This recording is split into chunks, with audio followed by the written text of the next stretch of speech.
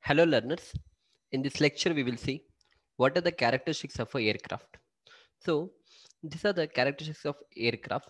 The first is a aircraft capacity, then we have aircraft speed, aircraft weight and wheel arrangement, fuel spilling, jet blast, minimum circling radius, minimum turning radius, noise, range, size of aircraft, take off and landing distances, type of propulsion, tire pressure and contact area. So now we'll try to see each of them in detail, right? Yeah. So sometimes they are going to ask you, give the typical layout of an airport. So in that case, you can draw this diagram for that. I not explain this in while I was explaining the layout of airport. So if they ask you the sketch of a typical layout of airport, try to draw this diagram and try to explain those layout what I've explained in the earlier lectures. Yeah. So the first is the aircraft capacity. The capacity of an aircraft will determine the number of passengers, baggage, cargo, and fuel that can be accommodated in the aircraft. The terminal facilities are planned to receive the aircraft of the highest capacity that is likely to land. So this is the first point, that is the aircraft capacity. The second is the aircraft speed. The aircraft speed is referred in many ways. We have two. The first one is the air speed and the second is the ground speed. So when do we use this air speed? The term air speed is used to mean the speed of the aircraft which is related to the medium in which it is traveling.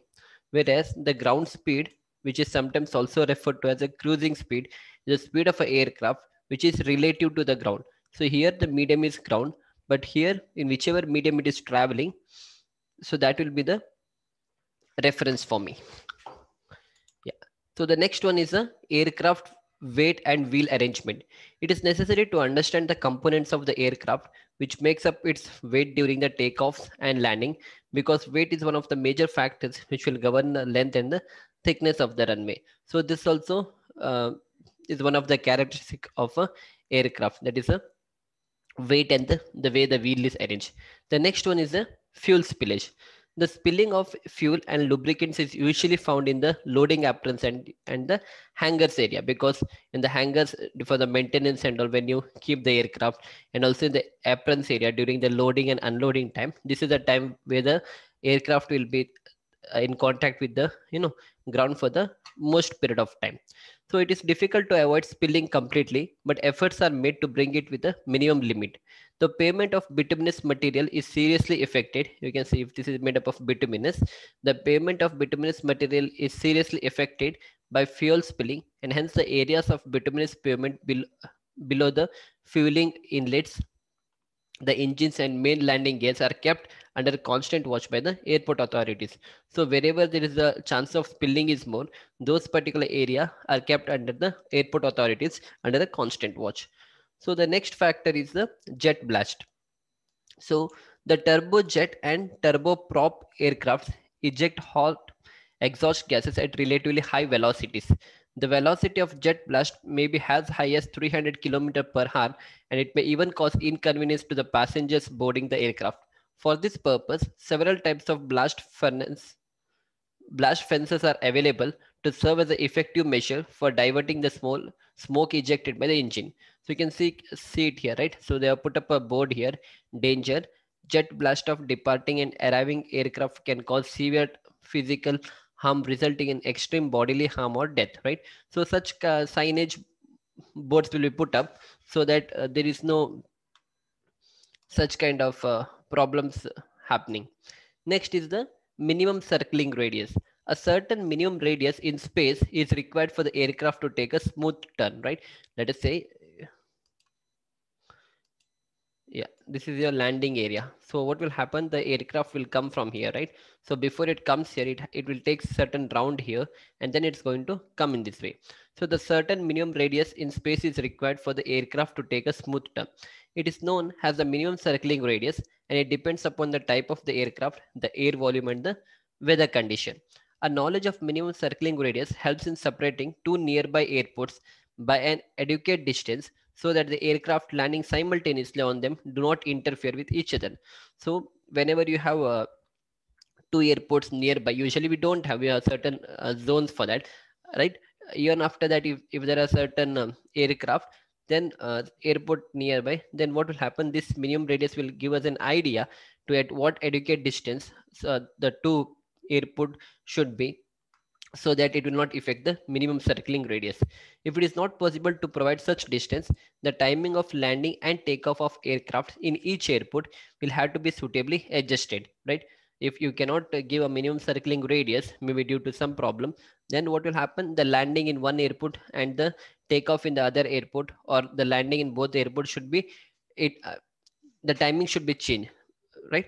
And the last one is, this aspect will reduce the capacity of the airport. If you do in that way, then each time the landing happens, the both the airport have to be coordinated, so that there is no problems and all. As a result of that, what will happen, the capacity of the airport is going to come down.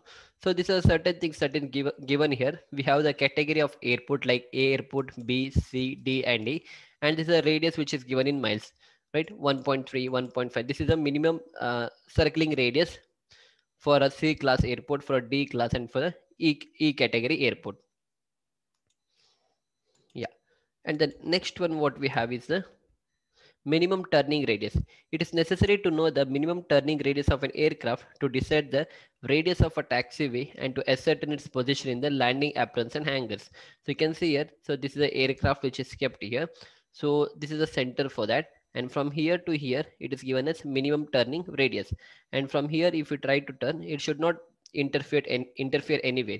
So this is the path of a nose gear. So this is the minimum turning radius.